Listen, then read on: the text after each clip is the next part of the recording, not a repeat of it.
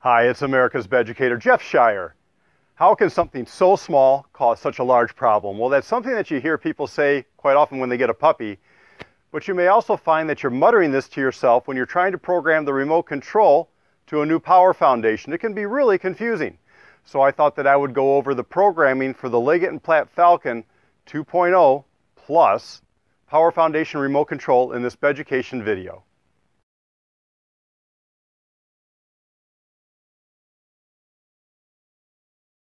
Sometimes you need to reaffiliate the remote control with the power foundation unit. And in order to do that with the Falcon 2.0 Plus, the first thing that you do is you unplug the power foundation base for 3 minutes to clear the brain.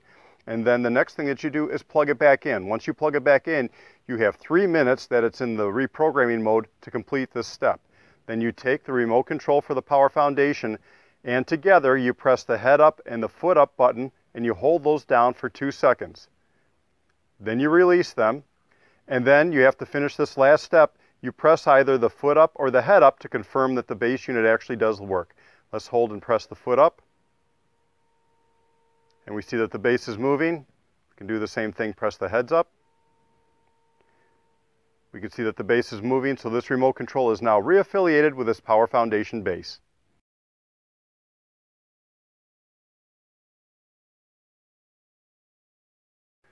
Sometimes you have two power foundations and you want them to be controlled with just one remote control. Quite often this is when you have two twin extra long power foundation bases underneath a single king mattress. So the first thing that you need to do is unplug both power foundation bases from the wall for 3 minutes. That clears the brains underneath each power foundation unit. Then plug both units back in. It's important that both be plugged back in. Now you have 3 minutes in which to complete the reprogramming. Just take one remote control, the one that you're going to be using to control that, and together press the head up and the foot up button. Hold that for 2 seconds, then release, and then you have to complete this last step to make sure that they work. Press either the foot up or the head up button, and then both bases should move together. We just have one base here on display, but again, if I press the foot up, we see that this one is working, and I'll try it with the head up too. Press the head up button.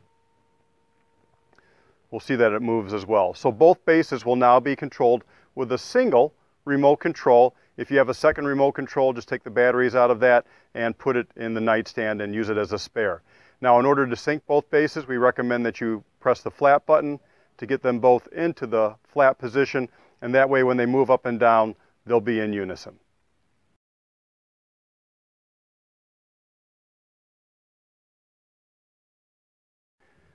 Sometimes you'll have a single power foundation, but you'll want to affiliate it to two separate remote controls. Perhaps you'll each want one on your own nightstand.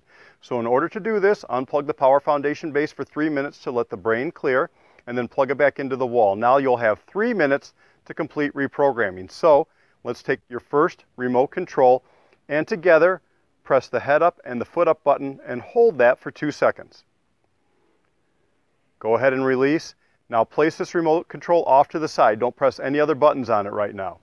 Let's take our second remote control, and we'll do exactly the same thing. We're going to press the head up and the foot up together and hold that for 2 seconds. And then release. Now we have to complete the second part of the programming. We have to test it to make sure that it works. So on the second remote control, we'll press either the foot up or the head up button to make sure it's affiliated with the base. Let's press the head up button. We see that the base is going up and down, so we know that this remote control has been reprogrammed. Now we're going to grab the first remote control that we programmed. Let's bring that one in. And let's press the head up button on that one.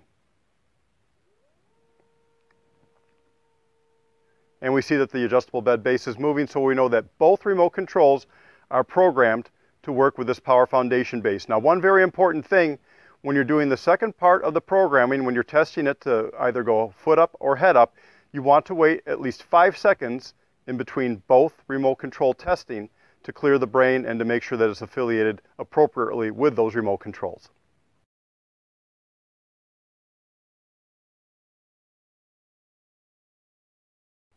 There's another situation that sometimes happens when you have two power foundation bases and you want two remote controls to be able to operate both bases. So in order to do this programming, the first thing that you do is you unplug both power foundation bases from the wall for 3 minutes to clear the electronic brains on those bases, and then plug them both back in. Now you have 3 minutes to complete this programming. Then what you do is you take the first remote control, and together you're going to press and hold for 2 seconds the head up and the foot up buttons, and then release. Then place this remote control off to the side. Don't press any other buttons, otherwise you'll exit the pairing mode. Now let's take that second remote control. We're going to do the exact same thing with it. We're going to press the head up and the foot up and hold that for 2 seconds, and then release. Now we have to finish the final part of the pairing, and we have to test each remote control. This is the second remote control. We'll start with this one. Press either the head up or the foot up button to make sure that it's affiliated with the base. Let's try the foot up. We can see that the base is moving, so we know that we've done that successfully. We'll set this one off to the side, and then we're going to take that first remote control. We're going to do the same thing. To test it, we'll press the head up or the foot up. Let's try the head up on this one. And we'll see that it is working and paired with this base. Now I don't have the second base here within the camera shot, but you'd see that that one is also moving up and down. One very important thing to note, when you're doing the second part of the programming, when you're testing it by pressing just the head up or the foot up to make sure that they work, you have to wait at least 5 seconds in between testing the second and the first remote control. And what that does, that helps clear the brains within the power foundation so that they don't confuse one remote control with the other.